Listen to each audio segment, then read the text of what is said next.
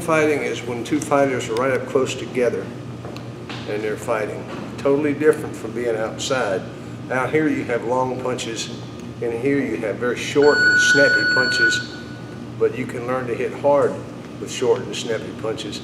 But when you're on the inside, you've got to punch short and snappy. You can't try to punch long. You'll leave yourself open to be hit. The peekaboo style, your hands are up and on your face when you're on the outside. You're trying to get yourself on the inside. You keep your hands up, move your head to keep from getting hit, working your way in.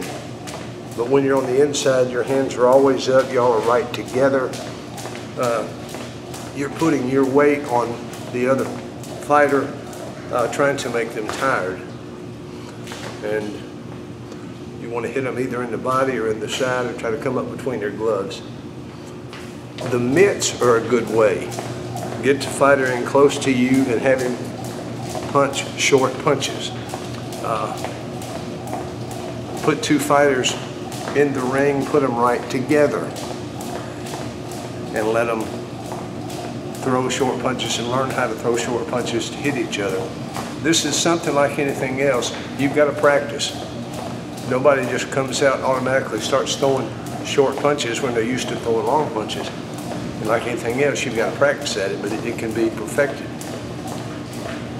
Because we don't have a ring, I'm going to use the wall as I would the ropes, okay?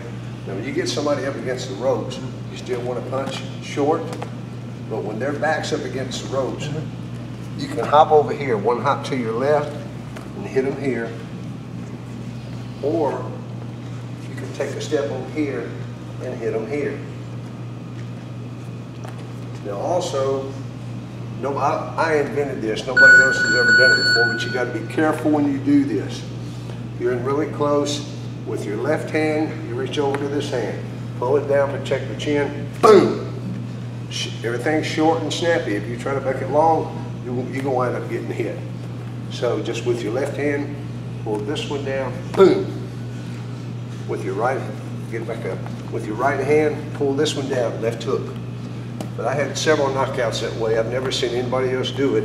It's not illegal, but it's a good thing to know. Yeah, the peekaboo style is you're working your way in, slipping punches to get in close enough to the fighter. So Cuss liked it that I knew how to fight inside, but learning how to slip just gets you inside a little bit safer. All right. It's very important what you do in this gym as far as keeping your hands up, keeping your chin down, moving after you punch, keeping your balance. What you will do in a fight is what you do here. If you clown in this gym and don't take things seriously, just because suddenly you have a fight, you're not going to be doing everything properly. You're going to be doing it in that fight like you did it in the gym. So it's very important to do everything right. Hands up, chin down when you punch, move your head, shift your weight.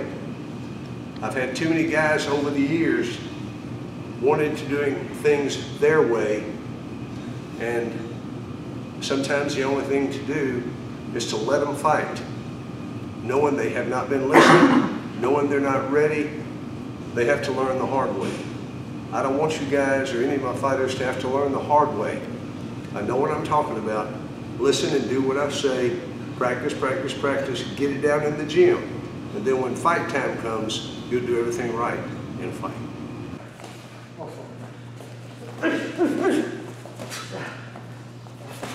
Stay together.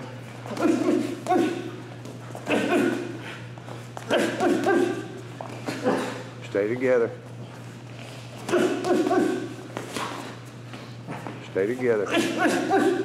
Short and snappy.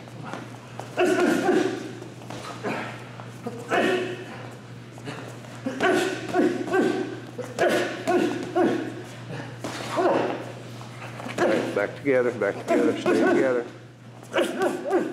Drop your hands, just keep them on your face.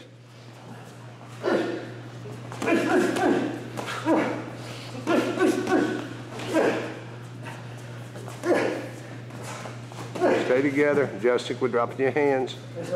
One's on his head, another's on your face.